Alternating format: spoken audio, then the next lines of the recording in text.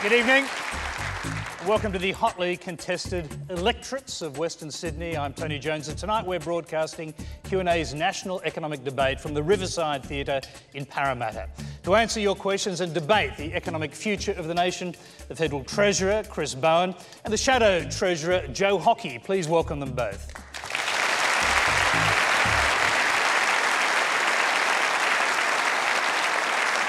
Thank you. And as usual, Q&A is being simulcast on ABC News 24 and News Radio, and you can join the Twitter conversation with the hashtag on your screen. Well, economic management is the #1 factor that determines how Australians vote. As usual on Q&A, the questions will come from the audience. But to make sure we cover as many issues as possible, we've put some special rules in place tonight. As with Q&A's 2 earlier policy debates, our guests will have a maximum of just 1 minute to answer your questions and 30 seconds to answer any follow-ups. As usual, we'll allow some leeway for the toing and froing of debate. At the end of tonight's Q&A, we'll give the Treasurer and the Shadow Treasurer 1 minute each to sum up their arguments. Let's go straight to our first question, which comes from Rudo Macchiano. I'm a young professional living and working in Western Sydney. Tired of renting a few months ago, I went to my bank and looked on the market to look at what it would mean for me to own my own house. I was left slightly depressed and shell-shocked how near impossible my dream would be. Can either of you tell me what ideas your parties have in helping young people like me become homeowners before we retire? Because at this rate, my dream house is a long way away from me. Chris Bowen. Thanks for the question. It is a very important issue. There's lots of young families, lots of young individuals trying to get into the housing market, and it is hard. It's hard in Western Sydney, it's hard in many places. There's 2 big things that we can do to help with housing affordability. That's keep unemployment as low as possible because you've got a job. That's the best thing you can do to get into the housing market, and also to keep interest rates low, and interest rates are as low as they've ever been in Australia. But that's not enough in and of itself. They're the 2 big things we can do, the 2 really important things. We're also investing in housing affordability. Since 2008, we've put in $31 billion into housing affordability in various schemes to help people, make sure that we're eliminating homelessness, moving towards that, and trying to make housing as affordable as possible.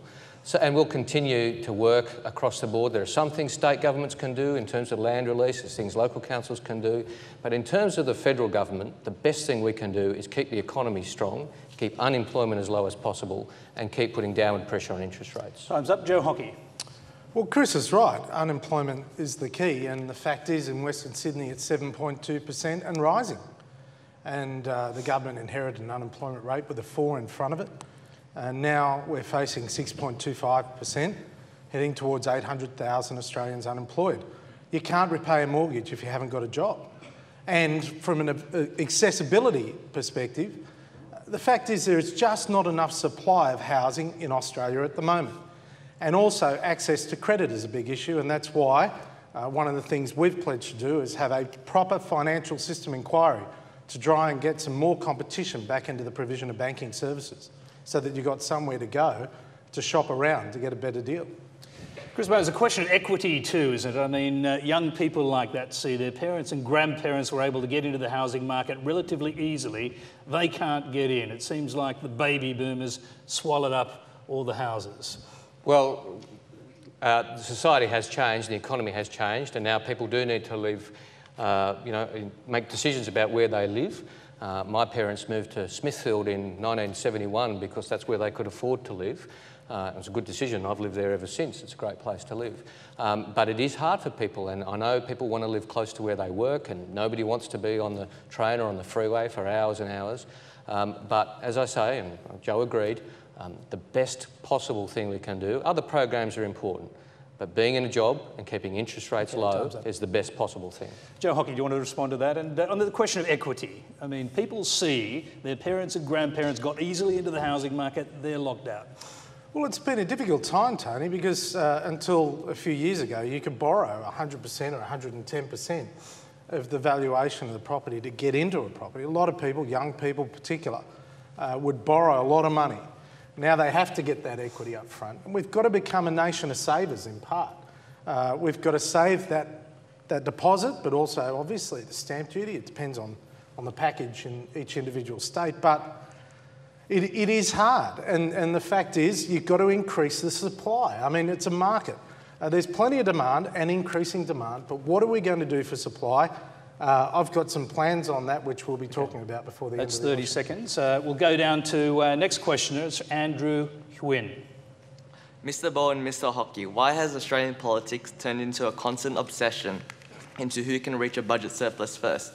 Both parties claim to be responsible economic managers, yet what is so responsible about cutting spending to essential services such as health and higher education when the debt is still considered to be relatively sustainable by world standards? Chris Bowen.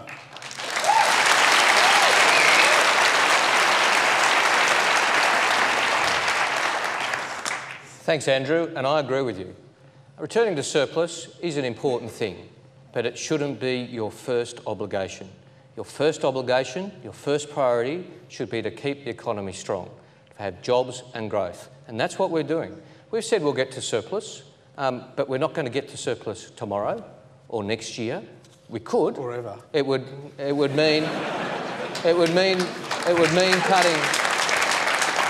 mean cutting services, like you say, or increasing taxes. It can be done, but it would be the wrong thing for the economy. Now, we've said we'll get to surplus by 2016. Joe won't say when he'll get to surplus, despite the fact he spent 3 years banging his chest about it. He won't actually tell you when he'll get to surplus.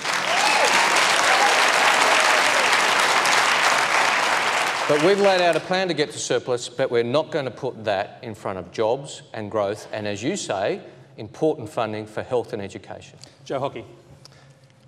Well, a fair few of you here weren't born when Labor last delivered a surplus. The fact of the matter is they've promised one year after year, they won't deliver it. And why does it matter? It matters because Australia doesn't fund itself as a nation. We're running a current account deficit of around $50 billion every year. So we borrow from the rest of the world to fund our lifestyle. And that is clearly not sustainable. Other countries that have big deficits, like Japan, they have a huge pool of domestic savings. We don't. Australians can't afford to keep running deficits because we expose ourselves to international markets in a way that makes us more vulnerable to what's happening overseas. And I think we're going to face a generation of global volatility in the economy. We need to inoculate ourselves now. If you don't run a surplus, when you have the highest terms of trade in around 100 years, you have an unemployment rate with a 5 in front of it. If you're not running a surplus at that time, when do you run a surplus? When do you live within your means? And when do you, Joe? I'll tell you what. When will you get to surplus? Well, we will get to surplus a hell of a lot of time before you, mate. I mean, I'll tell you why.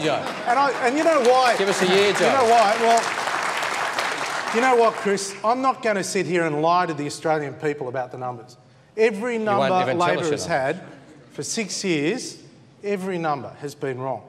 And when Wayne Swan and Julia Gillard promised on more than 400 occasions they'd deliver a surplus, and they never did. And when Chris Bowen said on Radio National Labor had actually delivered a surplus, delivered one, when in fact you hadn't, I'd say to you, it's better to under-promise and over-deliver. We will live within our means, and we are prepared to do what needs to be done to make that happen. Thank you very much. Now, back to you, 30-second response, but I'll put it as a question because you just heard what was said there about the constant promises of a surplus being delivered by Wayne Swan and Julia Gillard. Didn't that hurt your credibility? Bowen. Well, and yourself, I suppose. Well, we laid out a plan of surplus, and yes, the world economy is volatile and things change, but that doesn't mean you don't lay out a plan, Joe. You're not even laying out a plan for surplus. We've laid out, I put out an economic statement. I put out the fact that the government's revenue growth was falling, and here's how we were going to build to surplus over time. All our figures, they're clear to see, for people to praise, to criticise, what you will.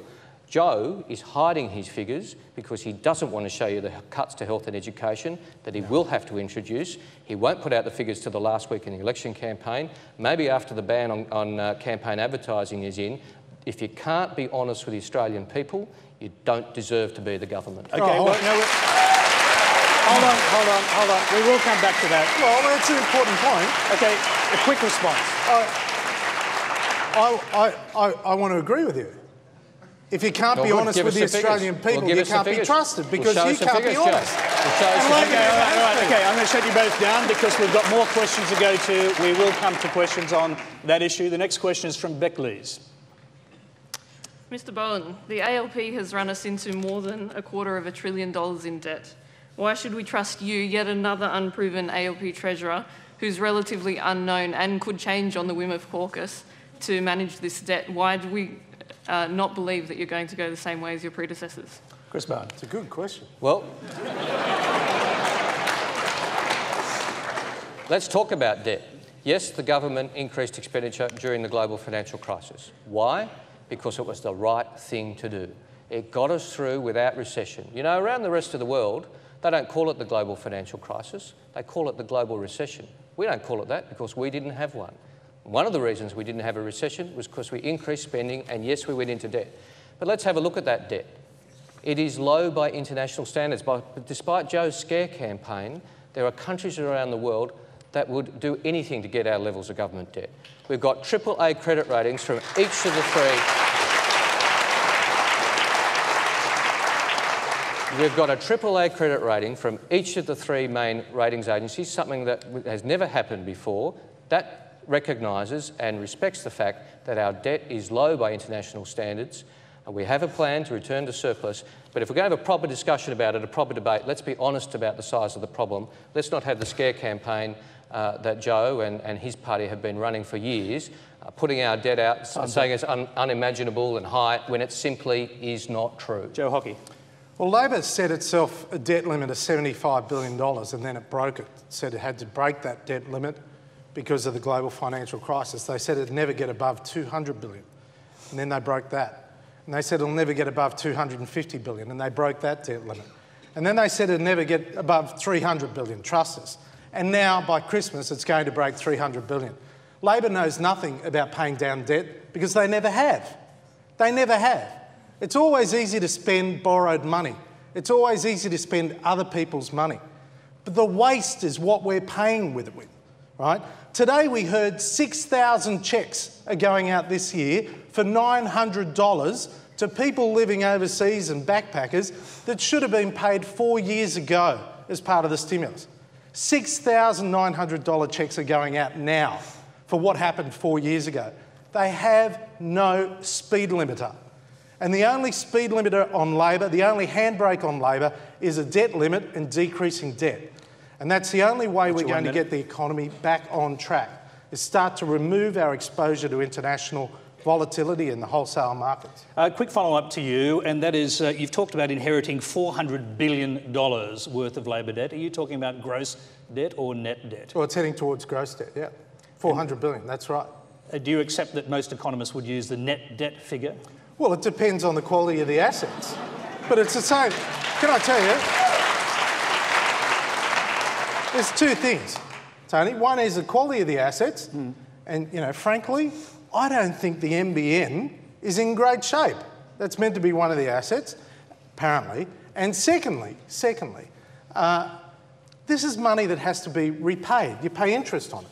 So the interest bill is in excess of $10 billion every year. Yeah, but do you accept that the net debt figure, which most economists would use, is $184 billion? Well, it's less than half of what you're saying.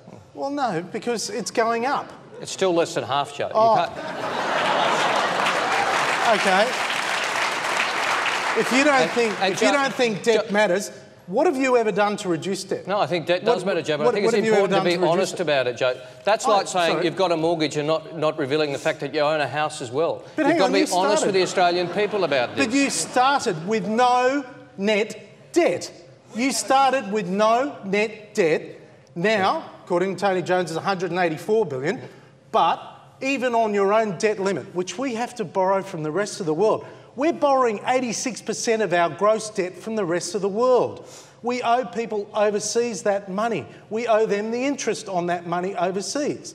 And that is going to break $300 billion before Christmas. Okay, I'll go back to the Treasurer for this. And look, it is a fair point, isn't it? I mean, $184 billion is still a huge turnaround from what you were left when you came into government as Labor. And it comes back to the questioner. Why? Why have we done this? We've done it because it was the right thing to do for the economy. We are 14% bigger than we were during the global financial crisis as an economy. Most countries around the world are nowhere near that. Most are the same or smaller than they were during the global financial crisis. We've got low unemployment relatively. We've got contained inflation. And we have low debt compared to the rest of the world. Yes, sometimes it's the right thing to do for governments to go into debt. Sometimes it's the right thing for families to do, to go into debt if you take out a mortgage, because it invests in the future. Just like families invest in the future by taking out a mortgage, the sum looks huge when you're in your early 20s and you're planning the rest of your life and you think, how am I going to pay back this debt? But you do, and it's the right thing to do because you invest. And like we've invested, we're investing in the NBN, we're investing in productivity, we're investing in infrastructure, and we're investing in jobs and growth. And that is the right thing to do for Australia. But why is unemployment going up? Why is economic growth falling? Why is the deficit increasing? And why is the debt increasing? If you're doing such a great job, why is that all going wrong? Can I a quick follow-up to you, because you could well be in government shortly. How long will you take to pay off that debt? I think this Whether is a generational challenge. Whether it's 184 or 400 billion? Well, it's a generational challenge. There's no Telstra to sell to pay down the debt. Yeah. Well, there is no Telstra to sell. There's no Commonwealth Bank to sell. The assets that are there are worth very little. You can't sell the assets to pay off the debt. The only way you can pay off this debt is to run surplus after surplus after surplus. Now, when we were in government, 10 of the 11 years we were in government, we ran surpluses. Every year Labor has been in government, it's run deficits. And that's the challenge. That's the problem. That's 30 is seconds. They don't know how to pay down debt because they never have. Joe, that's 30 seconds, and 30 seconds for you, and then we'll move on. More rhetoric from Joe, more bluster, more bluff, no date. He talks about the importance of paying. What's your date? 2023-24. There's my date. What's yours? Yeah. I think that is in your dreams, mate. Bluff and bluster. I think that's in your dreams. Bluff and bluster doesn't pay back Labor's debt, going to Joe. pay off, so that would be 5 elections away, 4 or 5 elections away. Right. Okay, all right. Let's That'd be Julie Gillard's turn at that point. Let's just call a halt on this one for a minute. We'll go to our next question, which is still related to this issue. It's from Tim Shepherd. Thanks, Tony. I'll direct this to Mr. Hockey.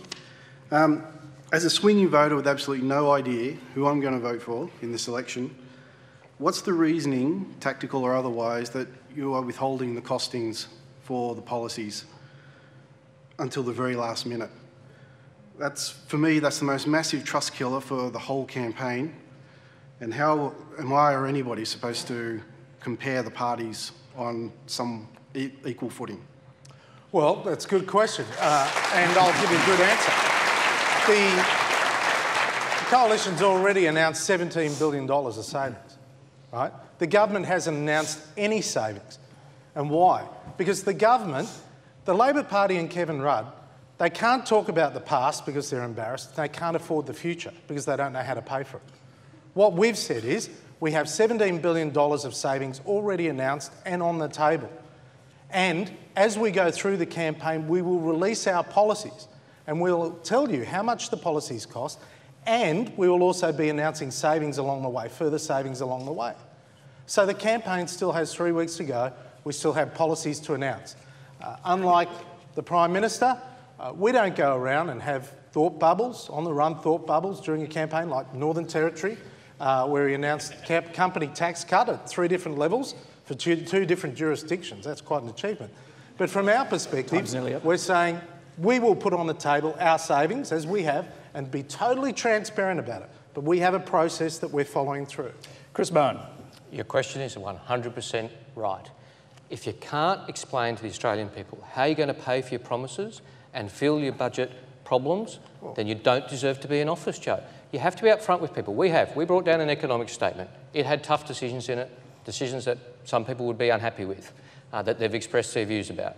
But we've told people what our decisions are, and we've been upfront about it. So you've got no more savings and no more costings? And so we have built our savings. We've built our savings into our economic statement, and we're complying with the Charter of Budget Honesty. Now, Joe's figures don't add up. They just don't add up. He's promising all sorts of tax cuts. He's promising to return to surplus. And the savings he's put on the table, and they're substantial, I accept that. He's put savings on the table, like abolishing the school kids bonus, but they're not enough, Joe. You need more. You need more to make your sums add up. And you should tell the voters what they are. This is like a scene out of The Life of Brian, you know, where they say, what are what have the Romans ever done for us? These guys say you haven't put any savings on the table, but now you accept we have put savings on the table. I accept you put some, but they're not enough, Joe. They're not enough to fill your budget black hole. No, they wouldn't. They're not enough to fill your budget black hole. No, your budget black hole. Yeah, that's it. Can I interpose with a question? Sure. For the sake of transparency, you have announced $17 billion worth of cuts, but you've spent them all already. If you have new policies, how much more are they going to cost? How many billions are you talking about? So at least we've got a ballpark figure. Are you talking about another $13 billion It'll be a modest savings amount. that you need It'll to get? be a modest Will amount. it be more than $10 billion? Well, it'll be a modest amount. We are running a modest campaign. But is more than $10 billion modest well, in your view? I'm not going to get into the figure. I'm not going to sit here No, and don't get into the figures, Joe. Well, I'll tell you why. Couldn't have that. I'll tell you why. I'd love to announce all our policies right here on Q&As, and exclusive for you, Tommy, but I know, encourage me, I will. But actually, can I just say that no one actually expects you here to do that, but just tell us what they cost. Well, I've already said we've announced $17 billion of savings, right? And, yes. We've announced $17 billion of policies. We've also announced our paid parental leave policy on the weekend, which is fully funded. We will announce further policies during the course of the election. You will see all of our numbers in a consolidated form. Sure. Right? Before polling day, the last two elections, Labor has released its costings less than 24 hours before the polls open. So please, no sanctimonious lectures from Labor about integrity. You released a every number Labor has put out over 6 years has been wrong. Joe, you released a 5.5. Sorry, Joe, you released a $5.5 billion policy, and today you couldn't answer simple questions about how it's paid for. Well, you're on the radio, Joe. You couldn't answer a simple question. You're the alternative treasurer. This was a policy, your signature policy, paid parental leave, which I think is far too expensive for Australia at the moment. But you couldn't say how you would pay for it. Chris Bowen, can I just interrupt? $500 checks. Can I just ask you a question? $900 checks to people living overseas is affordable for Australia to pay parental leave. Joe, it's your policy. Your $5.5 billion, and you couldn't put out how you're paying. One line in a press release is not a costing. We're going to come to that issue. We are going to come directly to that issue, but let me just put this to you. Why should they behave any differently than Labor did in 2007 when you gave your costings 2 days before the vote? One day. One day before the vote. Well, Joe's been out there for 3 years talking about his credentials, how he's going to be an better economic manager, what he's going to bring to the table. And now he is ducking and weaving because his sums don't add up and he will have to cut. Just like Campbell Newman promised no cuts before the Queensland election, now we are seeing the public service ripped into, reduction in health and education funding. Isn't it happening, Joe? Tell the people of Queensland it's not happening, mate. Well, mate...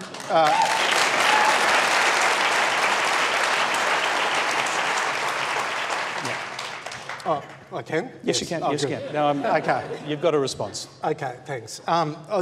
The fact is that this is the scare campaign. The whole Labor Party campaign is a scare campaign.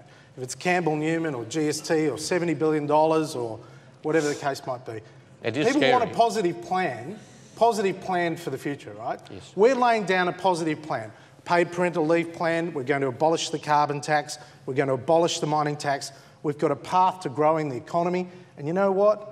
We're going to ensure that unemployment does not keep rising at the trajectory level that you're promising. We're going to do something about job security. We have a real four-point plan for the economy. That's what we're focused on. And frankly, we know how to make a government live within its means because we've done it before. And we'll do it again because we have to. It's in the national interest that we have a government that lives within its means. Otherwise, you'll continue to have all these left-field taxes, FBT, tobacco tax increases and so on. Okay, we've got another question. It's on a similar subject. It's from Kishore Napier Raymond. Mr Hockey, austerity measures implemented in European countries such as the United Kingdom and Spain have had largely disastrous consequences, basically increasing unemployment, slowing down economic growth, reducing household incomes and generally affecting the already disadvantaged the most. Now, given that your party has pledged a return to surplus as one of its primary goals, what guarantee can you give the Australian people that they will not suffer from years of debilitating public service cuts under a coalition government? Well, because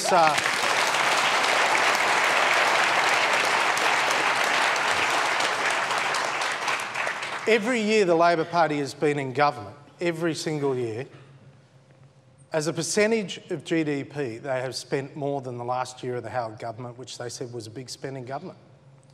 And the problem is, it's not revenue, the problem is expenditure. That Labor doesn't know how to put a handbrake on expenditure. They don't know how to put a handbrake on waste. And if you're still handing out cheques for $900 or sending 16,000 cheques to people overseas for $900 or sending 27,000 cheques for $900 to dead people, which is what they did to try and stimulate the economy, what else? But if you don't do that, and the pink bats and the school halls, if you don't have any sense of prudence, then you are not going to get the budget back to surplus. Now, I don't believe in austerity as it's defined, but I believe in being respectful and careful of other people's money. That's the way I was brought up in a family business, and that's what I understand. Because taxpayers' money is not our money, it's your money. And because it's your money, we've got to respect it and not waste it. And the examples of waste that keep coming out of this government are now legendary. Chris Bowen.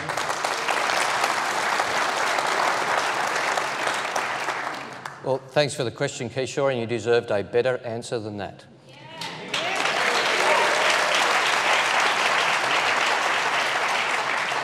And Joe didn't give you the guarantee you wanted because he can't.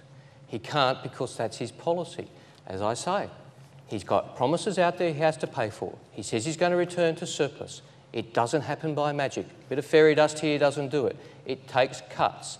We're seeing it in LNP states across the board. We'll see it if Joe's the Treasurer on September the 8th. He will cut into health, he will cut into education, because it's the only... No, you haven't said you're not going to cut health, Joe. Tony Abbott said it the other day. Well, you haven't said health and education, we've guaranteed the 4 years of Gonski, so just please tell the truth, that's all. Just like Campbell Newman promised no cuts. Please tell the truth. Just like Campbell Newman promised no cuts. The fact, we can always get into state governments. Where's Eddie Obeid these days? Can I just Where is Eddie? Let's start. Let's bring it on. Come on. We'll talk about state governments. Okay, we know you're losing the argument, Let's talk about the great state government here in New South Wales, thanks to Labor. Can I ask if health and education... Anna Bligh, she was another great president. Peter Beattie, he's doing well. Excuse me. If health and education are immune from cuts in the future, what is not immune? Which government department is not immune? Well, we've said defence needs to... We've got to build defence spending over time, and we've quarantined that. And health and medical research is incredibly important. We've guaranteed that. So what is not immune? All other areas are going to be subject to us looking at getting rid of waste and ensuring that we can live within our means. And there will be restructuring. Of course there will be. There has to be. Because you can't keep handing out cheques for $900 or other things like that. You can't keep doing that, right? Time's up. And you know what? The reason why I raise it, Penny Wong said today, it was the tax system's fault. The $900 cheques are going out still today. Penny Wong said it. You know they're still building school halls as part of the BER? The government is still building school halls as part of the BER, which is a stimulus from 4 years ago. Joe, 30 seconds up. A really valiant effort at distraction, Joe, but you're not answering the question. Well, to be fair, he said health and education are immune from cuts. Well, he said defence is immune from cuts. Well, show us where the cuts are coming. If you're so confident in your costings and how you're funding, Joe, the school kids bonus. If you're so confident, you've already spent that money, Joe, and you know it. If you're so confident that your costings add up and that you can fund them without cutting health and education, then show the Australian people how you're going to do it. And don't do it after the blackout on advertisements in the last week of the campaign. You're spending the whole debate. Don't do it after our debates. Do it now. Release your costings as you go, as we do, and release how you're funding the costings, not the fudges that you're putting in your press release. Okay, how about this? How about, instead of talking about me, you talk about what you want to do for Australia for the next 3 years? How about you answer the questions? I'm happy to answer the question. I've given the answers. But it's just what is the plan for the next 3 years for Australia? We will be coming to the future within the questions. The next question comes from Peter Harwatch. Tax is a necessary evil which allows us to live the comfortable lifestyle and have the luxuries we have in Australia compared to other countries around the world. Given that the GST is one of the most consistent and effective way of increasing revenue for the government, why has the Labor government criticised any review of the GST, and why has the Liberal Party been so quick to dismiss its increase? Chris Bowen, I'll start with you. It's a fair question, but it is a fundamental matter of policy and principle for us. The GST does impact on lower middle income earners more than it impacts on high income earners. Because if you're on a low income, you have to spend more of your income to survive. It's just a fact. And therefore, we don't think it's fair to increase the GST on those who can least afford it. And that's exactly what would happen. So you can't, it's the role of government to set policy. When we had a tax review, we said, don't look at the GST, we're not interested in increasing it. Now, you can criticise that, and that's your right, and I fully respect that, but that's our position. Joe could do the same. He's promised a tax review, that's fine. He could put the same parameters on the tax review as we have said, and say, we're not interested in increasing the GST or putting it on food, because that would be fundamentally unfair. Joe hasn't done that, and that is why there are serious questions being asked about the GST under a Liberal government. Our policy is very clear, no increase and not broadening the base onto food and the other things that are exempt. Joe Hockey. Well, the fact is the GST is a state tax. The revenue goes to the states. All the revenue goes to the states. And we've said we are not changing the GST, full stop. It is the biggest challenge for everyday Australians at the moment is cost of living. That's the biggest challenge. And increasing the GST increases the cost of living. And we're not going to do that. We're not going to do that. We want to ease the cost of living burden. But we also want to have a proper process for dealing with taxation so that there is stability and predictability in decision making. I mean, what have we had out of Labor? We had mining tax, carbon tax. This FBT change the other day is a complete disaster. And they said it was for Maserati drivers. It's actually people driving Holdens and Toyotas. And this has come out of left field, and they're on $65,000 a year, these people. And they're now facing a bill of an extra $1,500.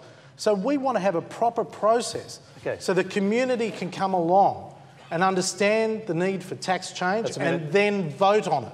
And then vote on it. So that there's no left field promises before the election and something very different after. Okay, can I just confirm, just listening to what you just said there, if you look at the GST in the tax review, what you're saying is if you're going to ever go back to look at raising the GST, you'll give people the chance to vote on it. Is that what you're saying? Yes, if that would, of course it has to be the case. Right. It has to be the case. People have to have the right to vote on something as contentious as that. And by the way, we're not changing it. We're not changing it. Now, if people want to put up... Just in terms of the consistency, how can you say both things, which is if you want to change it, people can vote on it, but you won't change it? Well, that's not right. That's not right. I love you, Tony, but you just verbaled me, right? What I said, we're not changing the GST. Full stop, end of story. Now, what Labor does is they take a little part of a snippet of an answer and then they paste it and turn it into a scare ad, and it's not conducive to good public discourse. So let me be very, very blunt. Very blunt. We will not be changing the GST, full stop, end of story. No matter how many terms of government. I've said it once, I'll say it again. We will not be changing the GST, full stop, end of story. Why are you reviewing the GST if you're not going to... Well, why are you reviewing? Because people are entitled to put forward submissions like that gentleman right next to you, who obviously has a strong issue about it. He can put it forward. But I'm saying what the government today will do. Now, out of their Henry tax review, proposals came forward for death duties, for a tax on the family home, for a range of different taxes. They didn't rule them out before they had the Henry tax review. All right, okay. But now they're all pious afterwards. I'm going to have to give you 30 seconds to respond. Well, I think, Joe, you're at sixes and sevens. On the one hand, you'll say you'll never do it. On the other hand, you'll say there's a review. If the review recommends it, Joe, are you really saying you won't accept the review's recommendations ever? Now, remembering that if a new government's elected, the chances are, to be frank, that you're in for more than one term. That's how Australian politics works. And you are saying that you will never increase the GST, even if it's reviewed, then why put it in the review? Do what we did and rule it out. With the carbon tax? Do what we did and rule it out of the review, Joe. Oh, right. Do what you did. So tell the Australian people you won't have a tax before the election, then introduce it straight afterwards. Okay. All right. Okay. Yeah. All right. So, Joe, that's a great model. That's a great model. That's a great model. You're in full distraction mode today, Joe. You're in full distraction mode. You've made a good point. Let's go. Coming up next, we have two questions on the paid parental leave scheme. The first is from Ragwa Sharma, the second from Angela Chen. Raghuwar Charma first. Thank you, Tony. Tony Abbott is a self-confessed convert on paid parental leave. I was just wondering if he could actually convert on some other issues as well. And is it not an act of actually trying to cheer up some women just before the election? But more importantly, the paid parental leave appears to be quite discriminatory. It appears to actually favor women and who are rich, and it's against women who are poor, as well as men. I just wanted to ask Mr. Hockey, could you please clarify this policy? And also, I know... No, we're going to leave you there. Thank you very much. And Angela Chen. Stand up, please. Thank you. Tony Abbott is determined to bring in paid parental leave up to 26 weeks. Businesses can't afford it and they don't want it. Now, if a couple do want to start a family, why should everyone else have to pay for it? Joe Hockey, 2 points there. Start with you. You know, I grew up in a small business family, and there were young women that were at the front desk answering the phones, and whenever they wanted to have children, they'd go to the public service, or they'd go to a bigger firm, because our firm couldn't afford to pay parental leave. And they were on very modest salaries, nothing significant, really significant in terms of remuneration. Our paid parental leave scheme gives those people the very same opportunity as others in the public service and in big business. People should not be penalised for having children. It is in the national interest that we encourage Australians to have children. And people should not be financially penalised for raising a family. It is so important for our country. So our policy ensures that small business for the first time is on a level playing field with big business. Small business does not have to pay it. And the lowest income women do not get financially penalised for going out and having a child. That's a minute, Joe. And Chris Bowen. There's nothing wrong with paid parental leave. We introduced the first paid parental leave scheme in Australia, but it's got to be well designed. It's got to be well designed and it's got to be affordable. And Joe's and Tony Abbott's scheme is not. The Business Council of Australia called it policy on the run, and they're right. Didn't even take it through their shadow cabinet or their party room. Well, that's complete rubbish. Well, Joe, and the National Party says they'd vote against it, and you've got... Only your party room leaks, mate. Ours doesn't. Ours is watertight. That's a matter of fact. You know, Joe, it's a matter of fact that you didn't take it through your party processes because it wouldn't have been approved. You've got Liberal MPs out there saying they hate it. You've got the National Party saying they'll cross the floor. You've got the Premier of Western Australia today saying it's far too much and we're not making a contribution, and you've built in a contribution from the states to your costings, so your policy's fallen apart in 24 hours. Why? Because it's far too big, it is not fair, it is unaffordable, and it's the wrong policy. Okay, I've just got to follow up with a question, Chris Bowen.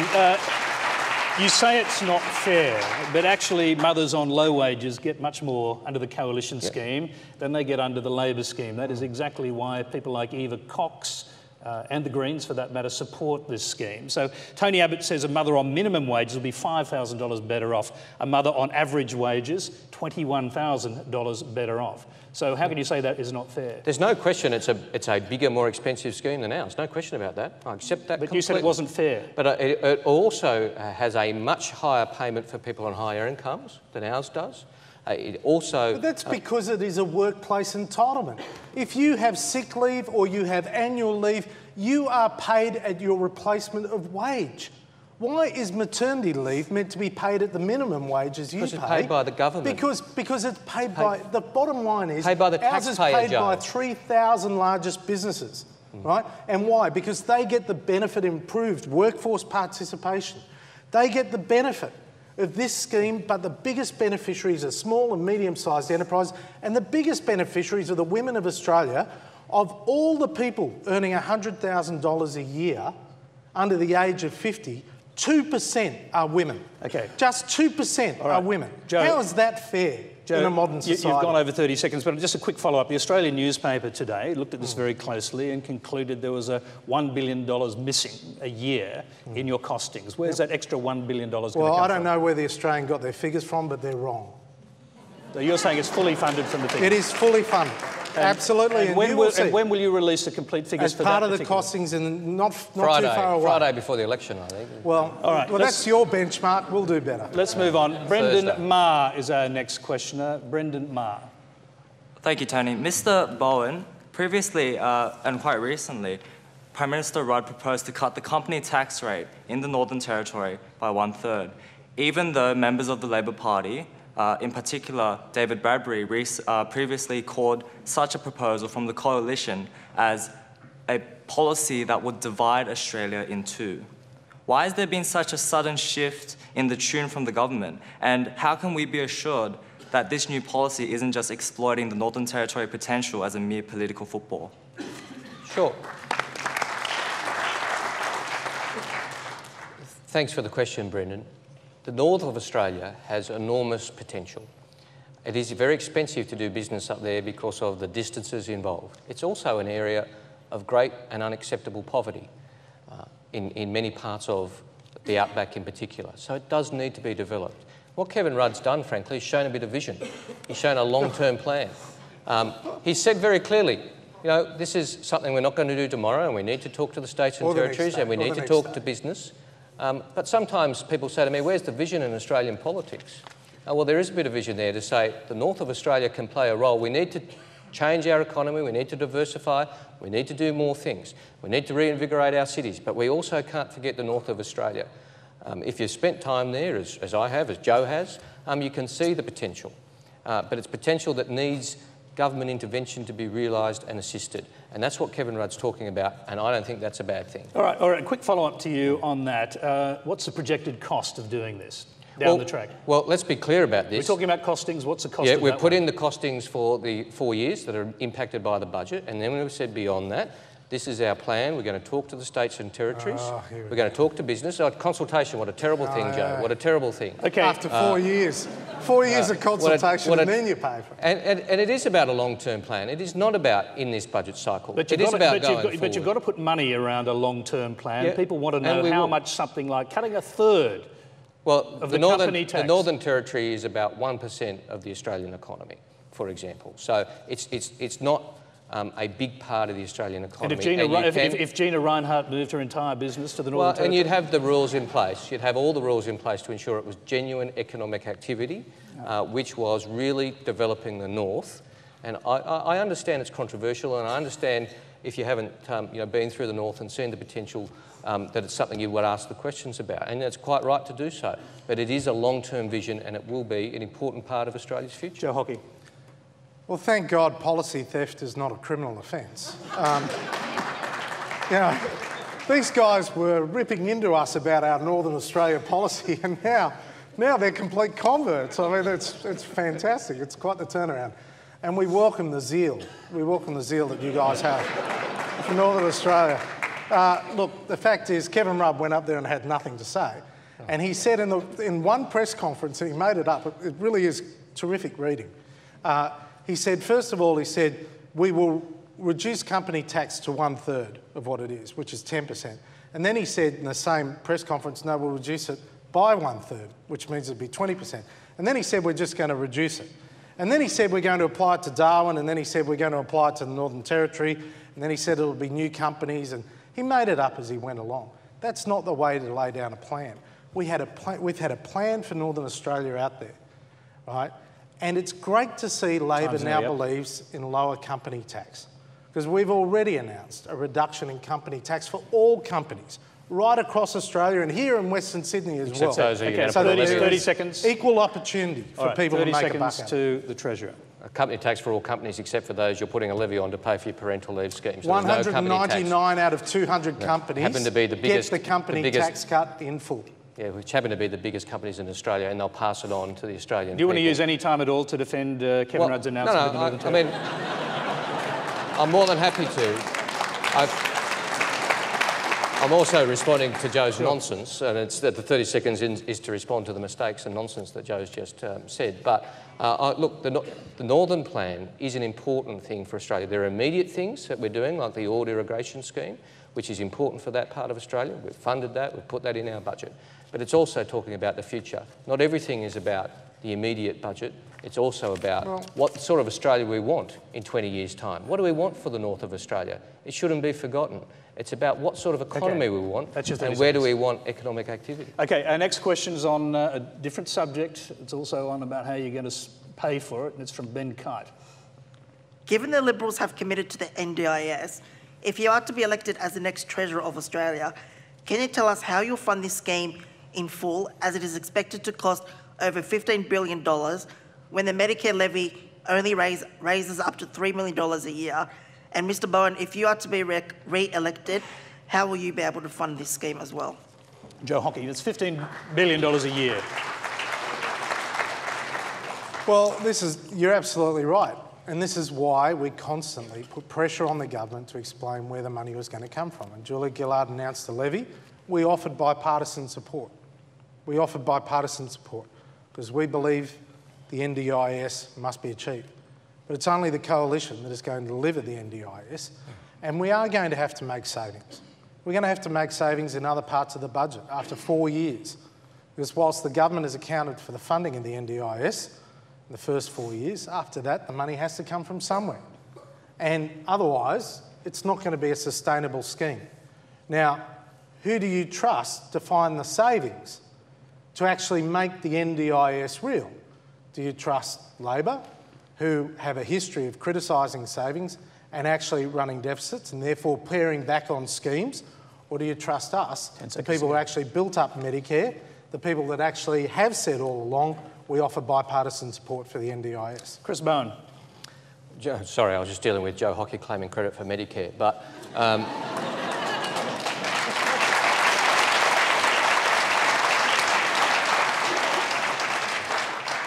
You know, you might claim the ideas, but we always end up paying for them. You opposed Medicare for generations. Ben, thanks for the question. Disability care is a scheme which is overdue in Australia. I'm glad that the...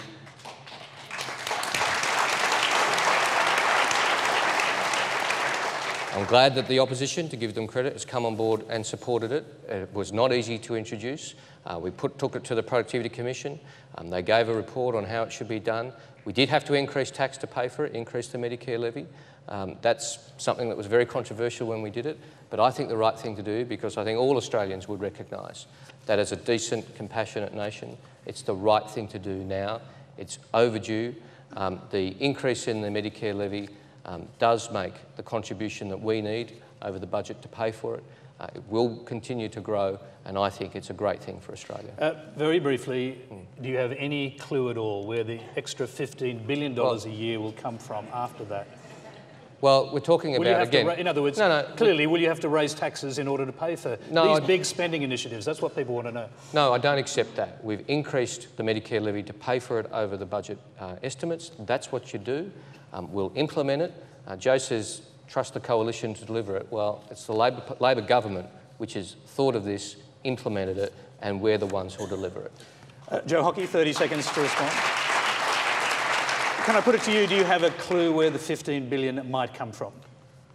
Well, if you look at the PFO that was released and the Treasury assumptions about growth in revenue, that may address it, provided that you don't have continuing growth in expenditure. But that's not the end solution. You have to have savings. You have to have savings. Otherwise, these things aren't sustainable. You know, people with disabilities are the most vulnerable in the community. And that's why Tony Abbott and the Coalition have supported this. But like everything else, we're the only ones that are going to make it sustainable by paying for it. And that's the way it has to be. That's your 30 seconds. Do you want to respond? No, look, I think it is good that it's a bipartisan policy.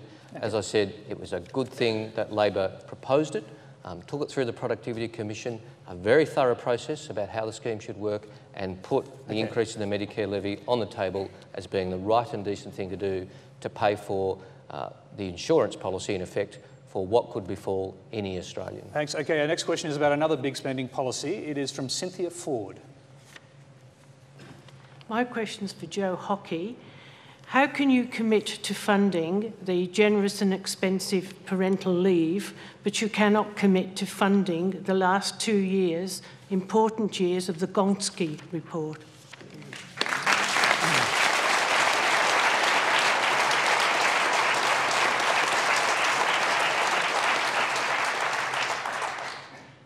Well, the first thing is the government hasn't come clean on how much the last 2 years of Gonski actually are, how much they cost. The second thing is our paid parental leave scheme is paid by 1.5% levy on the 3,000 largest businesses. And in addition, there are other savings that are also linked to the abolition of the existing scheme.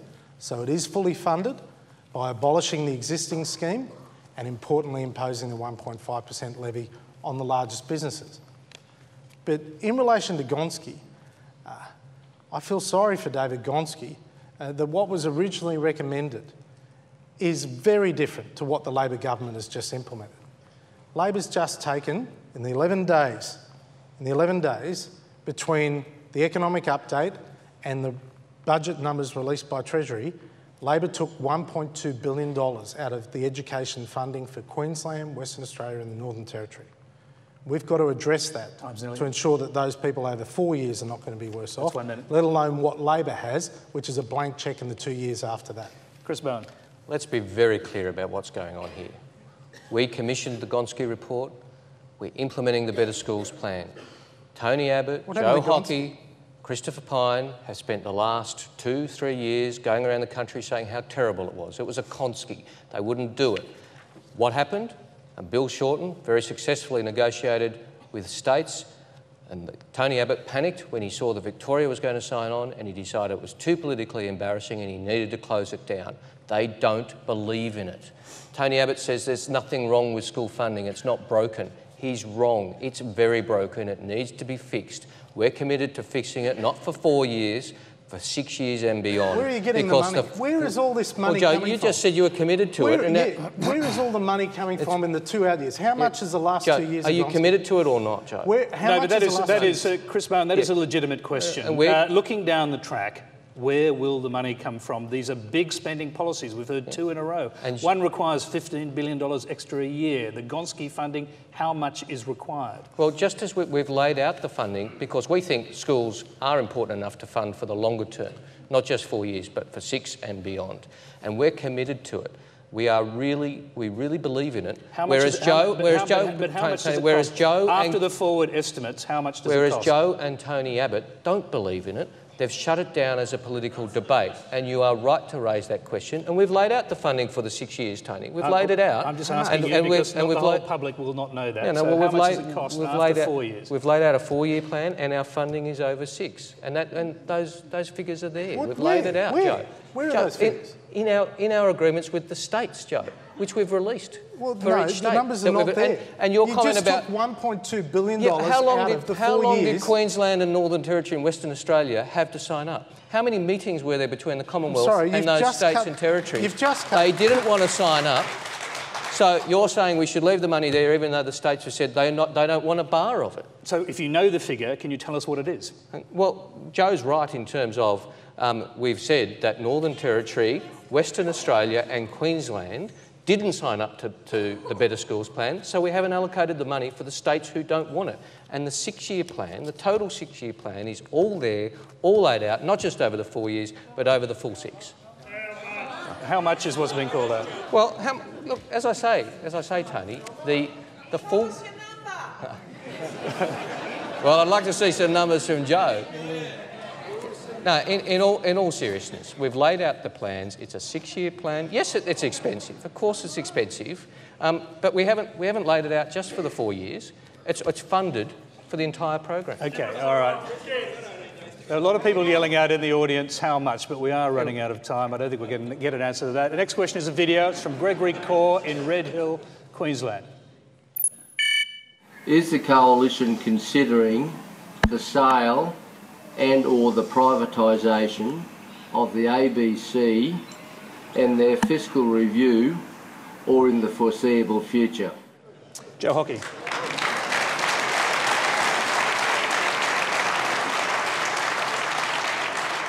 There was a striking resemblance to you there, actually. No, we're not. The ABC is not for sale. It doesn't make a profit, does it, Tony? It's a cost centre, so it's not worth anything for sale. So, no, it's not for sale. I can guarantee that. They did it in New Zealand, so it's a legitimate question. Well, They must have ads running in New Zealand, but we love our ABC. Believe it or not, Tony, we love our ABC. Well, while you're on the subject, is the ABC immune from cuts? Because the Howard government, when they first came in, cut the ABC 10 and then 2% in 2 years. Well, the government's cut the ABC as well, by the way. That's not right. I'd just say to you, is there any waste in the ABC at all, Tony? Say that again? Is there any waste? If you're looking for waste, don't look here.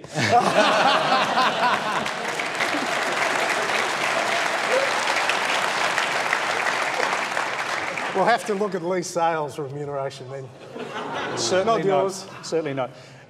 We'll just get a quick response from Chris Bowen on this before we move on. Look, I accept that Joe is not going to privatise the ABC. I accept that that's his position and he'll honour that. I do think the ABC, though, has a fair bit to worry about when it comes to funding. As you said, it's what they cut in the Howard government. We have not cut ABC funding. Contrary to your assertion, I think the ABC and the SBS are both very important national institutions and they shouldn't have their funding cut, and you won't promise not to. Well, a quick response to that. Joe Hockey. Well, if there's waste, we will cut it. All right, we've got time for one last question. This one's from Carol Trewick. Greater Western Sydney has seen the permanent loss of many large manufacturing blue-collar jobs over the last 10 years, with production moved to China or other Asian countries. Big businesses such as Bonds, CSR Glass, Clark and soon Shell. What incentives can the federal government provide for any large corporations to start up new, substantial manufacturing plants in Greater Western Sydney to employ thousands of blue-collar workers when the first choice of business now is to look to Asia for production? Joe Hockey, we'll start with you. You know, the starting point is getting rid of the carbon tax. No. And why? I'll tell you why. Well, you know, some people can groan, but I was speaking to a major manufacturer in New South Wales the other day who also has a plant in the United States. His energy bill for exactly the same plant in the United States is $25 million a year. In New South Wales, here in Australia, $52 million a year. Of that $52 million, $12 million is a carbon tax. He pays no carbon tax in the United States. He sits there and he says, where am I going to invest money? My cost per unit of labour in Australia is $120,000. My cost per unit of labour in the United States is $80,000. I said to him, we will not be cutting wages. That is not what we do. We never have, we never will. But we have to get energy prices down, otherwise manufacturing will move. And under the Labor Party, one manufacturing job has been lost every 20 minutes in Australia since they've been in government. You've got to reduce the cost of doing business and building things in Australia. Chris Bowen.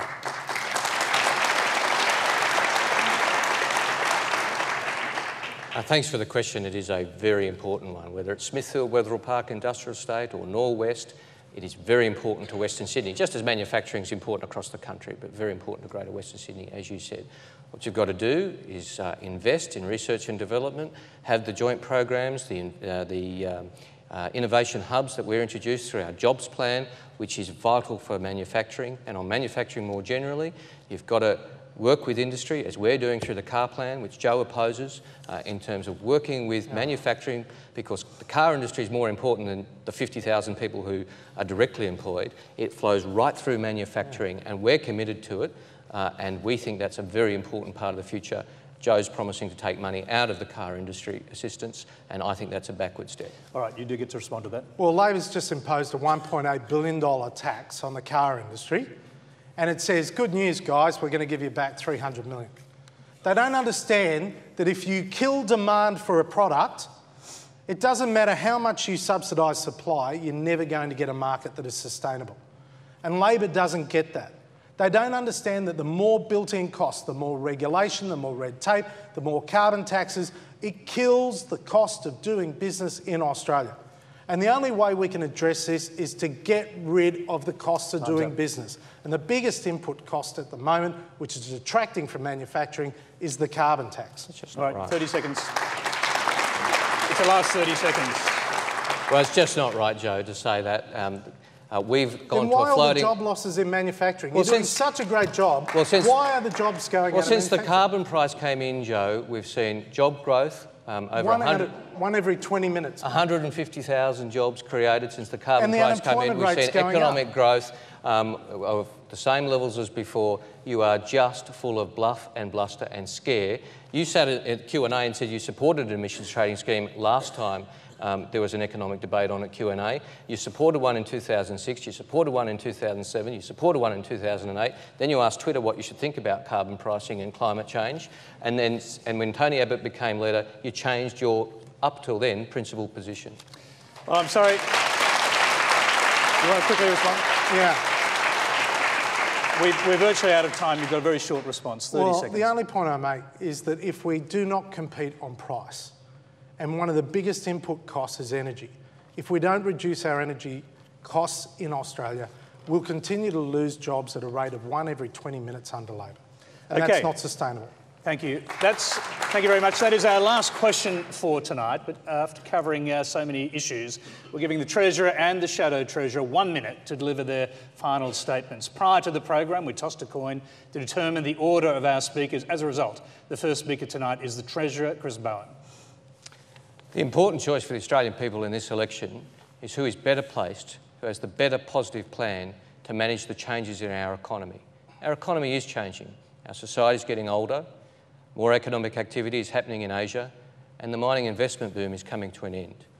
We need to create good, new industries, new jobs. We need to work with unions and business to create those jobs. We need to invest, not cut. We need to invest in the future through the NBN. We need to invest in infrastructure. We need to invest in better schools for the future as well. We're the ones with the positive plan, building on the strengths in the Australian economy. Our economy is very strong. We've grown through the global financial crisis and beyond, when most countries have contracted. We've created jobs when other countries have been thrown into recession.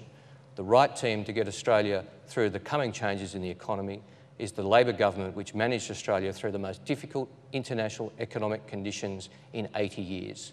We're the ones with the positive plans for investment, not the negative plans to cut. Well,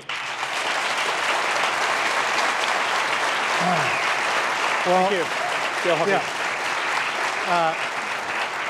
Chris has been Treasurer for 3 months. I was a Minister in the Howard government for 9 years.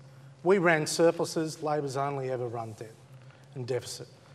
If the economy is doing so well, why is unemployment rising? Why is the deficit growing? Why is debt increasing? Why are people feeling as though it's getting harder and not easier to maintain a standard of living? Only the Coalition is actually offering a plan. Number one, we will live within our means. We have to reduce the burden on taxpayers. Number two, we have to get rid of the taxes. The carbon tax, the mining tax will go. We will keep the compensation associated with the carbon tax. We will grow the economy. Productivity is hugely important. Getting rid of $1 billion of red tape, seamless activity between Commonwealth and the state, and building infrastructure like WestConnex here in Western Sydney. We will invest. We will have real reward for effort, because that's the way we deliver prosperity. We've done it before. We'll do it again. That's all we have time for tonight. Wait a minute.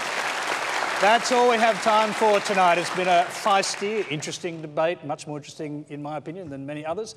Please thank Chris Bowen and Joe Hockey.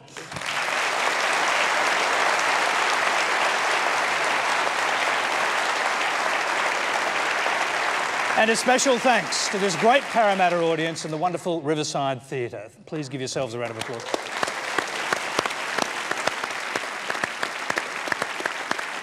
Thank you. Now, next Monday we'll be in Melbourne to join the Melbourne Writers' Festival, but rather than literature, we'll have our eyes firmly fixed on politics. With the Minister for Workplace Relations and Education, Bill Shorten, the Liberal member for Higgins, Kelly O'Dwyer, British Labor MP Tom Watson, who has spearheaded the inquiry into the phone hacking and Rupert Murdoch's News Corporation, the opinion editor of The Australian, Nick Cater, and editor and author and host of the Wheeler Centre's Fifth Estate series, Sally Warhaft. Until next week's Q&A, good night.